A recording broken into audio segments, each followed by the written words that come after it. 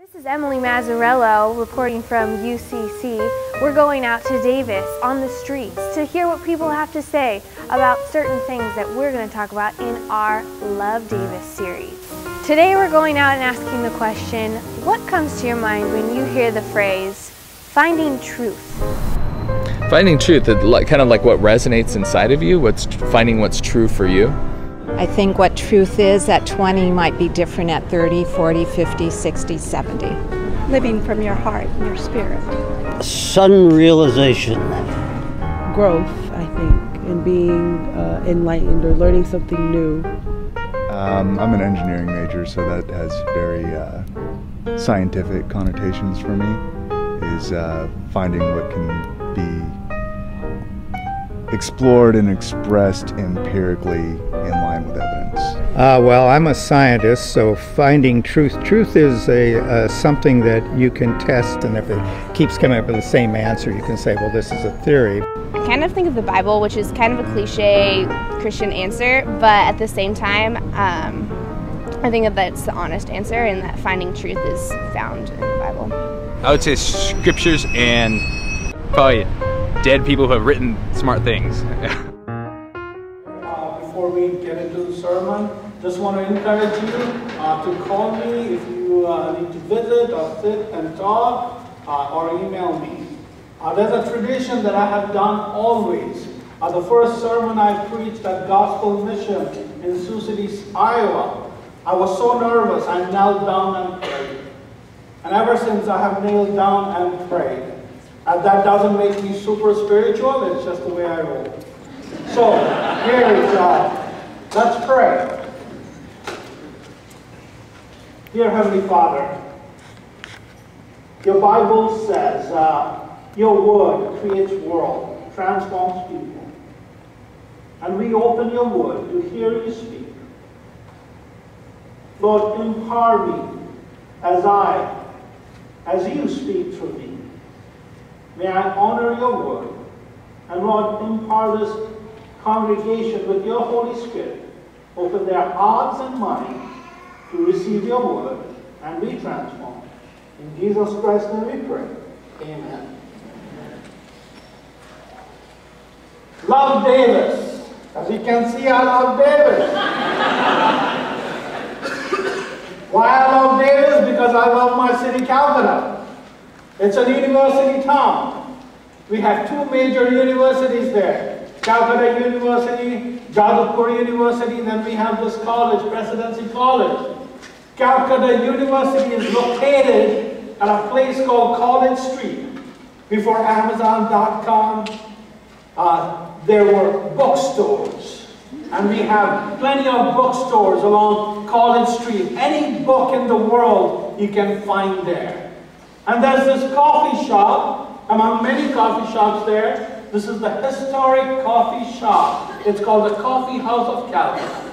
It used to be old British Parliament House, 2-story, and people just sit there, drink coffee, drink tea, and talk about politics, literature, philosophy. Directors, actors, writers, poets, intellectuals, and just people like me would sit and talk about life in that coffee house. That's why I love Davis, because Davis reminds me so much of my city. You have coffee houses, you have this university, you have bookstores, restaurants, people mingling, talking about life, philosophy, literature. That's why I love Davis. But love also confronts. We need to recognize the thing we love, or people we love, or the city we love, what's wrong, or what is off, and confront those issues, because love takes time to correct. And that's what this sermon series is all about. We are taking biblical cities and talking about how Davis resembles the biblical cities. Like the first Sunday, Pastor Doug talked about Jerusalem and Jerusalem's quest for righteousness, and how at times Jerusalem failed, and how Davis as a city resembles Jerusalem. The next Sunday, Pastor Matt talked about how we should not eat celery. And I'm okay with that. I love meat. I'm from Midwest, sorry. No, Pastor Matt talked about how we should not strive for the crown made up of wilted celery, but we should look forward to that crown that God has in store for us. The crown that will not fade away. And today I'm going to talk about Athens and how Davis resembles Athens. And I invited Larry. He's got a deep, rich voice to read the text for today from Acts 17, verses 16 through 34. In reverence for God's word, would you stand, please, as we read? While Paul was waiting for them in Athens, he was greatly distressed to see that the city was full of idols. So he reasoned in the synagogue with both Jews and God-fearing Greeks, as well as in the marketplace day by day with those who happened to be there. A group of Epicurean and Stoic philosophers began to debate with him. Some of them asked, "What is this babbler trying to say?" Others remarked, "He seems to be advocating foreign gods." They said this because Paul was preaching the good news about Jesus and his resurrection. Then they took him and brought him to a meeting of the Areopagus, where they said to him, "May we know what this new teaching is that you are presenting? You are bringing some strange ideas to our ears, and we would like to know what they mean." All the Athenians and the foreigners who lived there spent their time doing nothing but talking about and listening to the latest ideas. Paul then stood up in the meeting of the Areopagus and said, "People of Athens, I see that in every way you are very religious. For as I walked around and looked carefully at your objects of worship, I even found an altar with this inscription, 'To an unknown God.' So you are ignorant of the very thing you worship, and this is what I'm going to proclaim to you. The God who made the world and everything in it is the Lord of heaven and earth, and does not live in temples built by human hands. And he is not served by human hands as if he needed anything. Rather, he himself gives everyone life and breath and everything else. From one man he made all the nations, that they should inhabit the whole earth. And he marked out their appointed times in history and the boundaries of their lands. God did this so that they would seek him and perhaps reach out for him and find him, though he's not very far from any one of us. For in him we live and move and have our being. As some of your own poets have said, we are his offspring. Therefore, since we are God's offspring, we should not think that the divine being is like gold or silver or stone, an image made by human design and skill. In the past, God overlooked such ignorance. Now he commands all people everywhere to repent. For he has set a day when he will judge the world with justice by the man he has appointed. He has given proof to this to everyone by raising him from the dead. When they heard about the resurrection of the dead, some of them sneered, but others said, "We want to hear more again on this subject." At that, Paul left the council. Some of the people became followers of Paul and believed.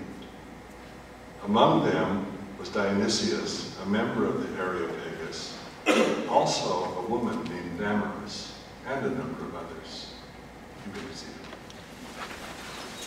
When I first visited Davis a few months ago for my interview, as I was waiting for Jen and her group to meet with them, I was walking around because I heard from my wife who graduated from UC Davis that this is a cool town. And Paul was doing the same. As he was waiting for For Timothy and Silas, he was walking around the town because he knew the city, Athens, had a stellar reputation. You have to know something about Athens. Athens is called the cradle of democracy. Athens is where philosophy was done. It was the center of philosophical discourse. Philosophers like Socrates and Plato were born there. Aristotle, Epicurus called Athens their home. And these philosophers were not just sitting around thinking about life or meaning of life. They were talking about stars, planets. They were talking about natural phenomena like eclipse. They were talking about cosmos, physics. Pythagoras coined the term philosophy. What that means is lover of wisdom. He used to say that only God who is divine is wise. I'm just a lover of wisdom. And Athens, in that culture, love for wisdom was very prominent. They loved pursuit of wisdom. But there was a darker side to it all. As you can see from verse 16, as Paul was waiting for them, he was greatly distressed. The Greek word translated distress is the same Greek word used in the Greek translation of the Old Testament to describe God's feelings towards idolatry.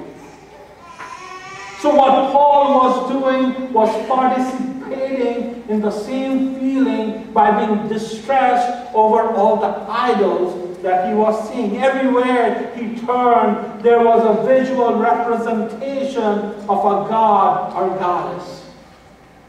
See, it was different in those times. They did not live in a country where we say there's a separation of state and religion. Religion was the part of the social order. You could not participate in social life without participating in a religion. For example, you're a baker, you bake, and you have this cool shop downtown. You have to be a part of a guild of bakers. And you have to worship the God that bakers worship. God of dough. I don't know. They had gods and goddesses for everything. They had gods for travelers, gods for bakers, gods for blacksmiths, gods protecting the hinges on your door. It's like Indian society. I grew up in a Hindu family, and we have gods for everything. Can I confess something? I was not a great student. I skipped class. I did not study for my exam. Don't take me as your model. Because I see a lot of young people sitting here. But guess what? On the day of the result, when the exam result would come out, you would find me in the temple praying to the goddess of education. Saraswati, opening the scripture and just reading to her and praying to her. Somehow, would you please change the scores? So I don't have to face the wrath of my dad. Most of the time she didn't. So there were goddesses and gods for everything in Athens, like in Hinduism. And sometimes these gods were created in human image. In the Bible we talk about how humanity created in the image of God. These gods and goddesses were created in human image. If you know anything about the pantheon, Athenian pantheon, the supreme god, Zeus, Apollo, they had dysfunctional family. If you think you have a bad family, they had worse. Zeus' dad, Kronos, wanted to eat him. I don't have that kind of feeling toward my son. I can tell you that. See, what happened, Kronos dethroned his father and took over the throne. And he became paranoid that my kids will do the same. And he killed his sons, and he tried to eat Zeus, but could not, but Zeus would eventually dethrone Corinth. Dysfunctional family. They are always fighting among each other, tricking each other, lusting after each other. Those were the gods and goddesses they worshipped, created in their own image.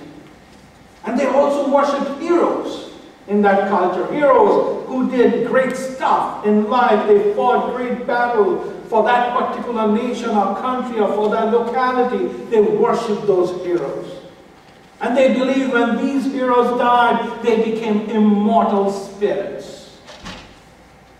So in that time and culture, how was gospel received? How was the good news of Jesus that Paul was preaching, the resurrection that he was preaching, how was it received? Not very well. You see, the next verse, 17 through 18, as he was reasoning in synagogues and as he went to the mall, the marketplace, to preach, Paul liked to preach. He was a good Baptist preacher. He went and preached, and a group of Epicurean and Stoic philosophers began to debate with him. Epicureans did not believe in physical resurrection. They believed that after death the body disintegrated. They were more like the deists. They believed that God is distant, far away. God is not personal. God has nothing to do with what happens on earth.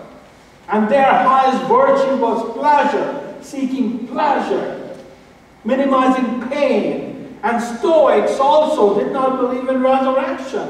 They believed in some form of existence after death, but not personal, individual existence. They believed that autonomy, self-reliance is the virtue, that rationality took priority over emotional life. And these people did not understand this gospel that Paul was talking about. Paul was talking about a personal God, one God. And this God is so different from gods like Zeus. He was not fighting over thrones with other gods. He's a loving, self-giving God who, according to Philippians 2, verses 6 to 11, revealed himself to Jesus Christ. Jesus, who was one with God, did not regard equality with God as something to be exploited. He did not grab onto the throne and didn't say, I'm not going down to the earth.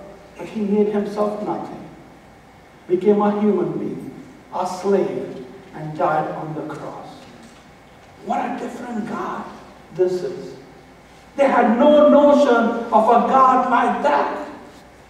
And then this Paul is talking about this Jesus, a Galilean Jew, and worshiping him. He was not like the heroes they worshiped. He didn't fight battles, but like a lamb, he went silently to the death, and he died under Roman rule, suffering the worst possible punishment, death by crucifixion. To them, it seems like foolishness. To them, it seems like Paul was babbling about something he didn't know. And that's why they say to him, what is this babbler trying to say? The Greek word translated babbler literally means birds that pick up seeds. But they were saying that Paul picks up knowledge here and there. He really doesn't know what he's talking about. He's silly, stupid, doesn't know, doesn't have a clue what the truth is. So how does this atmosphere relate to Davis? Davis is a cool university town like Athens. By the way, by the time Athens came under Roman rule, it lost some of its prominence. But it was still the prime university town of the empire. People sent their kids to Athens to study under the best. Did you know Davis is the second most educated place in this country? If you do research according to QS that studies universities all across the globe, according to them, University of Davis ranks 95th in the world. Compared to University of Davis, Emory ranks 156. Medical science of UC Davis ranks 56th. Natural science 46th in the world. It's a really educated and a great town, great university. And no wonder people from all over the world come, leading to this tremendous diversity that we have here. Cultural, social, political, religious, ethnic, racial diversity. It's a great place. Did you know Davis could be one of the few places where you have more Thai restaurants than McDonald's? Seriously. And it's a good thing, because I like my hot Penang curry. This is where you have Korean and Mexican fusion. Karen took me by one of those restaurants. This is where you can find Indian tacos. Jen, who was in the search committee, asked me if I knew Bollywood dancing because she was learning Bollywood dancing from a Latino guy. What a great place. And I told her I would do liturgical Bollywood dancing on a Sunday. Not today. It's a cool place. You have religious diversity. You have Indian Cultural Association that celebrates Hindu calendar. You have Islamic Center. You have Buddhist Meditation Center, and not too far away in West Sac, you have the Sikh temple leading to the tremendous religious diversity of this place. But there's also a lot of idolatry going on in this place that would distress Paul. And that should distress us as well. Idols that we worship, idols of self, for example. According to one individual on that video, truth is what I decide as true. It depends upon the self to decide what is true, leading to this whole notion of relativism, that there's no universal truth. Truth is what a person decides to be true. It could be true for you, it could be not true for another person, but that's not how we live in our everyday life. Otherwise, we would not have jail cells. Because we choose universally to agree that certain acts are wrong in itself. The second form of idolatry that we see in this area is the idolatry of intellect, science. As one person said, the truth is for me what I can experiment in lab over and over again and come up with the same result. By the way, science itself is not bad. We all use science. I love science. St. Anselm, he's a philosopher and a Benedictine monk. He used to say, this was his motto, faith-seeking understanding. What that meant is that our love for God should lead us to seek deeper truth about God. We need to seek deeper truth about God because we love God, and a way to seek deeper truth about God is to seek it through science. But it becomes an idol of worship if, like the Stoics in the Athenian culture, we start to worship rationality over everything else. We start to say, truth is for me what I can test in a lab and come up with the same result. Guess what happens?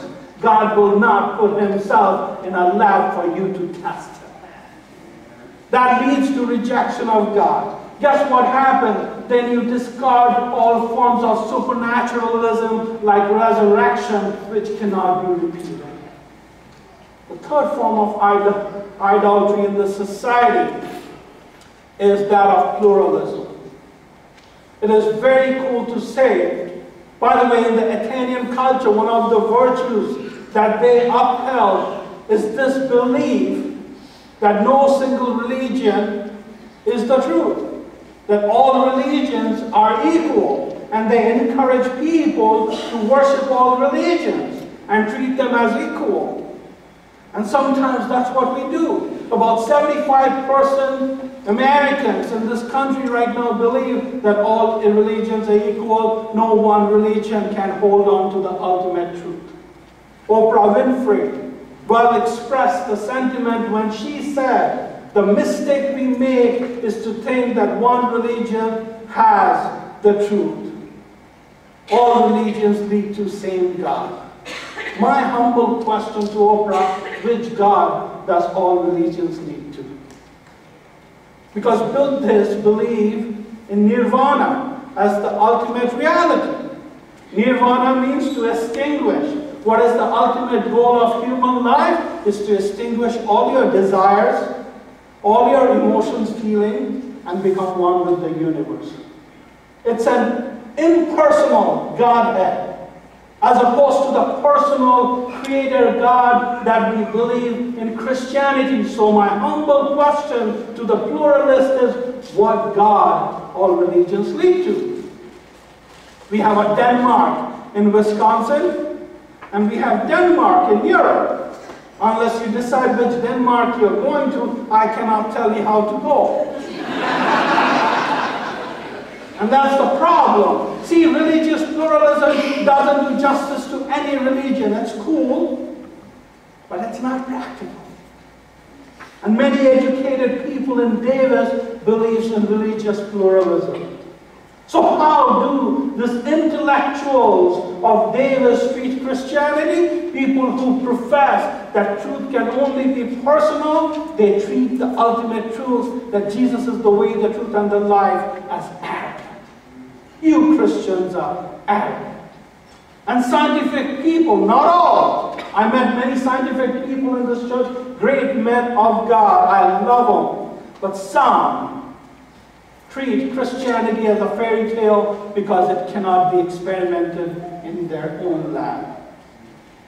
And religious pluralism simply treats Christians as narrow-minded and bigoted. Basically, they all call Christians Babylon, people who know little to nothing. So what do we do?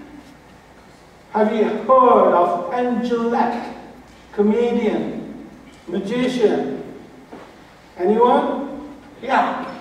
He once said, he's not a Christian, but he said, how much do you have to hate someone that when you know eternal life is possible, that you do not say that to that person? The most loving thing we can do is what Paul did. Speak the gospel in love and truth to others. Love speaks. Paul then stood up in the meeting of Areopagus, where the council met that regulated the city life, that regulated a philosophical discourse, education, that oversaw the whole judicial system. He was speaking in front of very educated people, and he did not recoil in fear, but he spoke the truth. Yes, we need to live out the gospel. We justice and pursuing mercy, but at times we also need to speak. Jesus did both. He went around feeding people, healing people, exemplifying the gospel to others, but at the same time, he did not hesitate to say, repent, for the kingdom of God is here. Love must speak, but we must learn to speak the truth in love, and that's what Paul did. He spoke the truth in love. He affirmed what was good about the Athenian culture. See, God has left nuggets of truth in every culture that we need to find and use to point people to God. He not only used the altar to the unknown God, but he also used their poets. He affirmed and also entered into their culture. For in him, he said, we live and move and have our being. As some of your poets have said, we are his offspring. Most likely he was using poets like Epimenides to talk about the gospel. He was using what he found in their culture. He was conversant with their culture. He spoke their language because he took time to enter their world. See, when I go to India, I speak the gospel to people by using what we have in our own culture. If you go to India, you have temples where they still sacrifice animals for the atonement of sin. You go to a temple, you will see these lambs and goats, and they lay their hands on those lambs and goats, and then they slaughter them for the atonement of sin. And I use that to tell people about Jesus, who is the Lamb of God, who takes away the sins of the world. Love speaks. Love affirms what is good in a particular culture. Love takes time to enter into the culture, embrace the culture. And lastly, love confronts. Sometimes the problem is we are good at entering, good at affirming, but we are too fearful to speak. Because we do not want to offend. I will admit, I have the same tendency. It's hard to confront the lie with the truth of God, and that's what Paul does. He affirms, but he also says, so you are ignorant of the very thing. That unknown God you're worshiping, but you don't know that God. And he introduced them to the truth of God. He speaks about the God who created everything, who is so unlike their idols. He said this God does not need a temple to live in, because guess what? He created the world for you to live in. He says this God does not need you to cater to his needs, because he is the one who gave you bread, gave you life, and will give you everything you need. And he confronts them with the repentance that they need to turn away from these false gods and turn to one true God through Jesus Christ. He confronts them with this whole unpopular notion, which we don't like, the prospect of judgment. And he said one day God will judge everyone with righteousness. And he confronts them with the truth of Christ. That God had made this one man the Lord and the judge of the universe, and he proved it by raising him from the dead. He preaches the gospel to these people who were living far away from God. And that is the most loving thing that we could do for Davis, is not only to act out the gospel, pursue justice and mercy, but also to speak it to the people here.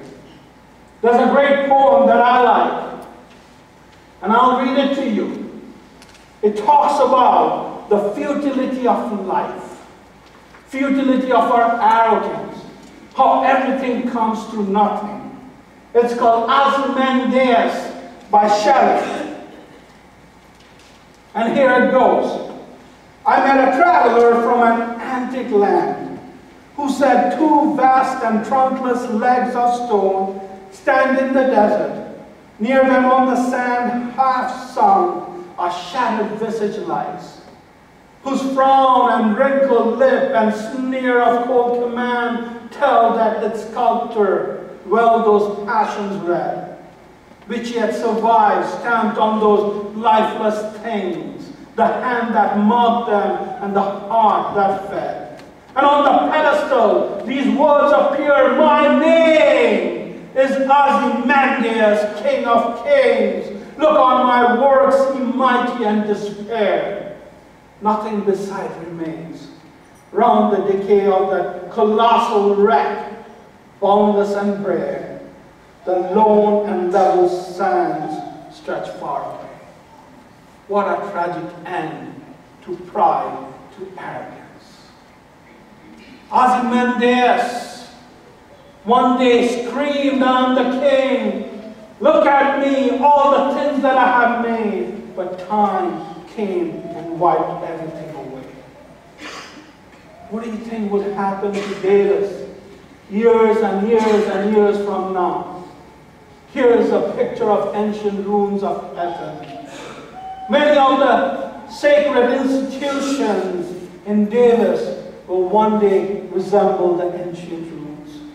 Nothing will remain. We can scream, God, look at my PhD. God, look at the scientific discoveries I made. God, look at my intellect. But one day, nothing will remain. The only thing that will matter that day is how did people respond to the truth of God, to the gospel. Therefore, the greatest thing, the most loving thing that we could do for Davis is speak the truth of Jesus Christ in love. Amen? Amen. Let's pray. Heavenly Father, we just thank you and praise you, for you are our great God. You love us so much that you gave your only Son to die on the cross for our sins. And you have called us to preach that good news to others. Give us courage, give us strength to do this thing in this community and in this world. In Jesus Christ's name we pray. Amen.